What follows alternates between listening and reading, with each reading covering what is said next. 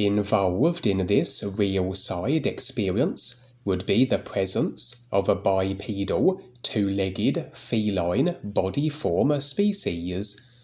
The simulators are teeming with all form and expression of a body type, for the consciousness that each real awareness animates not only stores the ideas we create, or those created by others we agree with, as the simulation we each will experience while in a creation, but effected also is a body form which has the mechanics to decode these ideas into the very simulation experienced.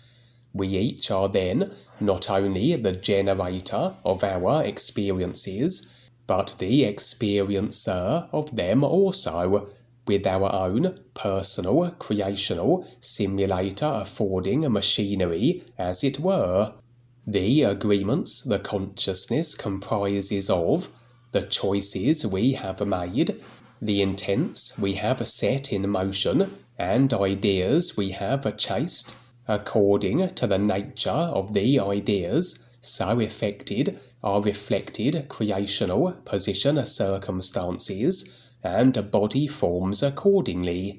Generally speaking then, the more life-supporting are our choices and actions, our agreements, the more we effect for ourselves what would be considered the more savoury body forms and areas of creation as our positioning, and the more restricting and abrasive of others are our choices, so we manifest for ourselves less favourable and dismal creational spots, and with a body form as distorted as the consciousness we have constructed, as everything equals itself. And so, unlimited expression of a body form is possible. Anything can be experienced in a computer game-like simulator, where really, although the effects may take the moments they do to manifest on the physical, on the real side and in actuality they are instantly so, and really then, in regards to the idea agreements that effect as a body form and creational positioning, it literally is a case of a click, click, enter.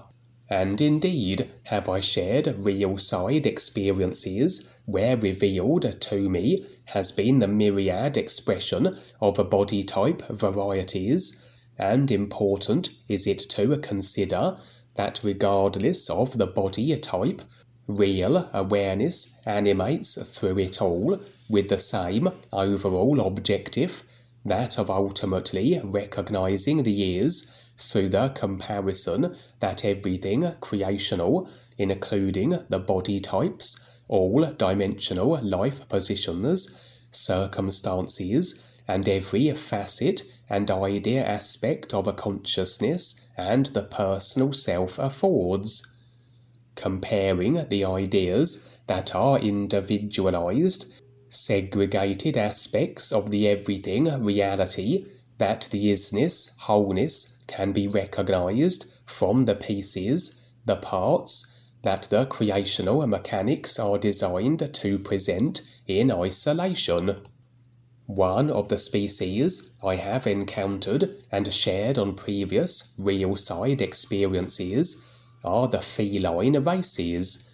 If you are familiar with the Skyrim Elder Scrolls, the computer game, the species are called Khajiits. These would provide a good visual reference, as the real side encountered species literally are walking, talking cats, and one expression of such a species are known as the Lyrans, for example. As the various species tend overwhelmingly have a certain intent inclination, as much as the reptilians had chosen abrasiveness and domination as their consciousness design, so the various expressions of a cat people tend to lean more toward operating in ways that are not destructive, that although they too will be personal self-immersed generally and going through their creational process, they at least don't seek to subjugate and enslave other species, even though they would have the capability, as they boast spacefaring technology and advanced consciousness, developed intellects, and so forth. And indeed, as the great creational wake-up proceeds, the various feline races are among those stepping up and choosing to become more aware. And I have shared how they also are assisting in many real-side galactic assignment capacities, including one experience, for example, where they were tasked with disarming and shutting down certain human-suppressing subliminal technologies as stationed on the Earth's moon.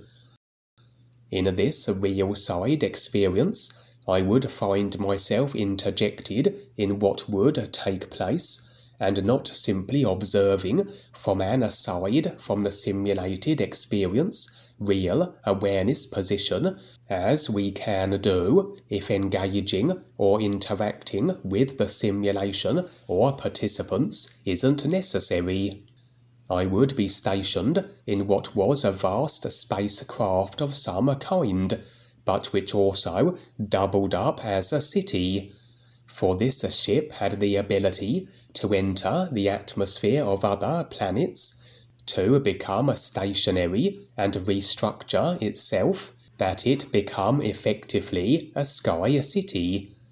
The destination of the ship would be the planet Earth, and I have shared, along with others, how revealed on the real side is the inbound alien armada, a fleet representing a consortium of various stepping-up alien body types, who as part of their agreed-to assisting of humans' participation, so the intent is to make their presence known globally and to bring all humanity into a kind of Star Trek-like conglomeration of real awareness-embracing species, assuming the dark forces don't get their way first, or rather their depopulation and apocalyptic human consciousness-installed agreements take prominence in human consciousness and are maintained long enough that they process through and become physical level manifest. But even if the dark forces do manage to have the humans manifest the circumstances they desire, as I previously revealed, so are contingency plans in place, that despite this possibility, the alien armada remains inbound to Earth. That this vast spaceship was also destined for Earth, as I said, and although wasn't officially part of the alien armada, the species it contained were still those also stepping up and becoming more aware, choosing to make their presence known globally and to assist in whatever capacity they might that is life and awareness beneficial. And although there were quite the assortment of stepping up body forms aboard, predominantly those present were the bipedal feline species. As I said, vast numbers of the various expressions of the felines are stepping up, and they had then an intention to also travel to the Earth. I would be featuring in the ship in my usual human form, and mingling among the various cat people, speaking with them, sharing these references, etc. I would at one point be eating a meal with them. It comprised of a kind of bread that was a nutritious and a staple of their diet. It had a strange name of their language that I couldn't bring back to the physical on waking. Communication overall not an issue, as this always is made possible through the real awareness. The real awareness as a part of the isness, everything reality, permeating through all a consciousness-affected form and feature. All ideas then a consciousness present are available, including all languages throughout multi-dimensional creation, and the real awareness can readily communicate through its simulated inserted forms with any being or species we might encounter. Present also on the ship would be an assortment of robotic body forms, representing many different mechanical species. For I have shared, and others have also, the presence of this expression of body type. Again, like all body forms, these are simply alternative vehicles for real awareness to experience creation through, and like the various feline species, many of these various robot species are also stepping up, as had been revealed on the real side, and desiring to support DUANE and the guides in whatever way they are able. It would seem then that represented on the ship inbound for Earth were many feline and robotic species, among others. There would be a brief scene that interspersed with the main theme, that of the cat and robot ship heading for the Earth, where I would find myself in my physical level UK former house, recreated on the real side. The real side recreated homes represent the consciousness a construct which will include all idea agreements we have as extended to others, and so we will see this symbolically as these very beings we have agreements with as featuring in our real side houses, and where within our houses they are placed reveals as to if we are consciously or unconsciously in agreement with them. Generally with the conscious agreements, so the individuals will be present on the ground floors, and should they be positioned on the upper floor, so these are more other dimensional agreements which the physical level personal self may or may not be aware of, and the areas of the house construed as more storage areas, the attic, the basement, etc. These represent where agreements are subconsciously placed. On the ground floor then would be present my sister Lindsay, who still fluctuates from her real intent and operating then in more beneficial capacities to her personal self, and where her real side actions are quite the opposite. I do then maintain agreement with her. I leave the consciousness representing house door open, so to speak, as potentially she always showed a promise where her intent with the ears was concerned, despite her back and forths, and sometimes to the extent of her interfering and obstructing on behalf of the dark forces. She seemed to be joining me now in a more sincere capacity, and although a scene that cut into the main feature, it was related in regards to the robotic body forms present on the Earth inbound ship. For I would place as though a small robotic figurine on a table in the middle of the living room area of my house. This served as a means of interface. For bands of energy in varying colours would begin to revolve around the figurine, causing it to spin, and superimposed over the figurine now was the upper torso of a robot, a representative of his entire species' interests, that being real is recognizing intent, and stationed on the inbound to Earth ship.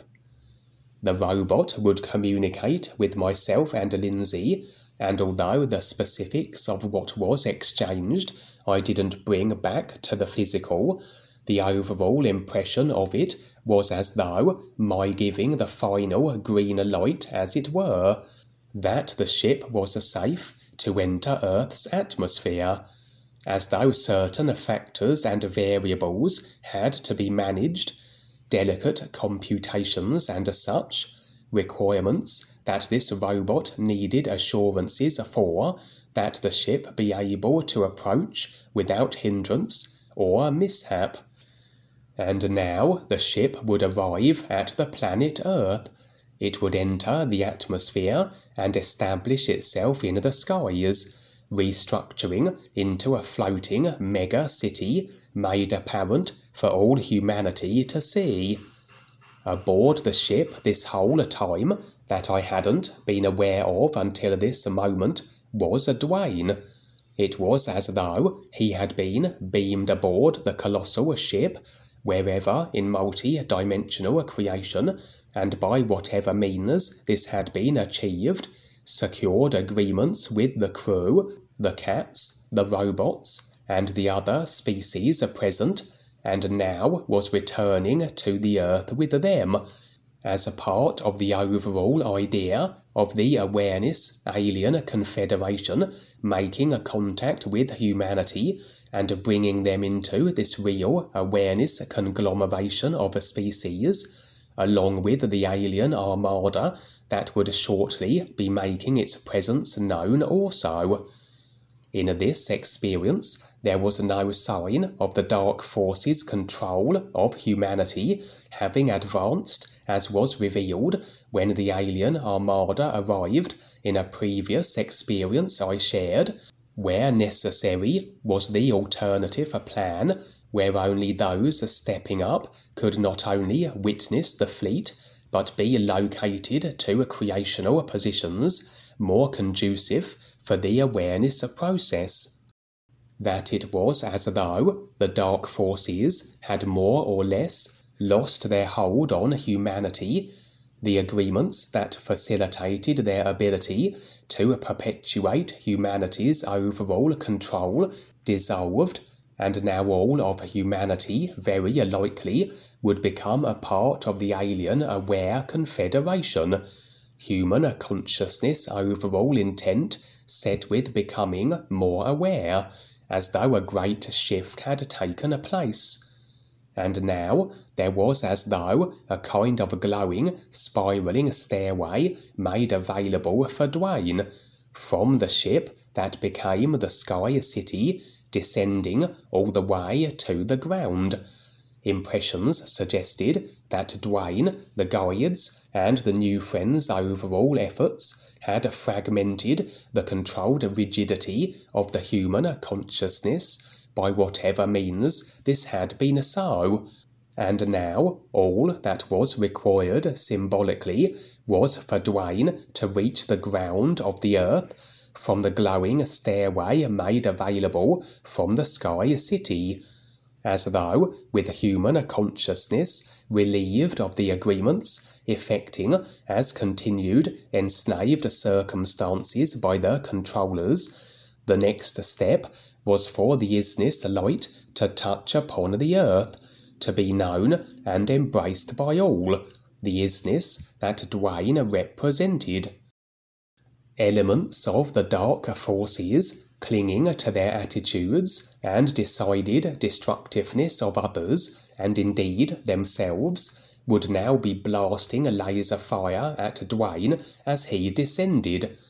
More symbolic than literal, the kind of twisted ideas the dark forces would wish to be embraced and agreed upon, but as they failed to hit their target, indicating DUANE remaining steadfast in his focus with the ears, and his intent to shine like the sun on everybody in creation.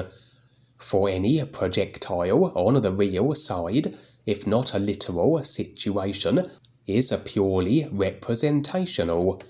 These are ideas that the one firing the bullet or laser fire wish to have the target agree with, should the projectiles hit the target, so this reveals the agreement is secured, and if not, so the agreement is disregarded.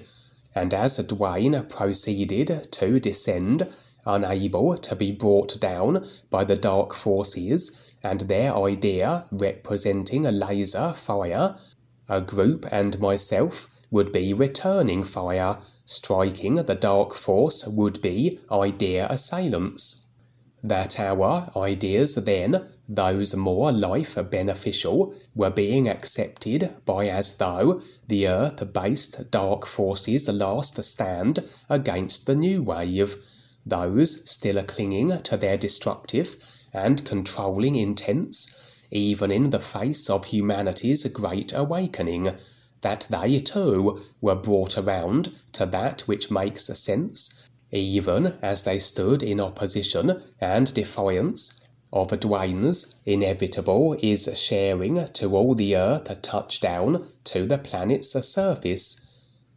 As I said, in humanity's consciousness will be various agreement potentialities, most of which are dark force implanted, and those that will therefore be of a controlling, depopulating, apocalyptic persuasion, but additionally will be those of the alien armada and the experience possibility I shared here. And as is always the case, which becomes as human overall experience, depends on which idea is maintained as the forerunning agreement long enough that it process through and become physical level actualized. All agreements are in effect now in isness reality terms, but the physical level is somewhat delayed through the inclusion of time and space ideas, which sequence the causes to effects, that the effect isn't immediately on the back of the cause, like a movie that is complete and contained in its entirety on the disc, but through the consciousness effecting physical level providing physical vehicle body mechanics. So awareness must sit through what already is a completed movie. But should the agreement change, so the disc is exchanged for another movie, a movie's end that then only can be experienced if the causal agreement is maintained to its effect conclusion. Okay, Kevin, super duper. Yeah, I'm getting excited about this because we get to do something real here. So we will see how this comes in and getting people's attention. This is the fun part. Yes, that's terrific. What a great movie. Wow. All right, let's see what happens. Yes, as we focus and learn to recognize the isness, this is all possible. We get to have the most fun. Thank you so much. That's great. Thank you.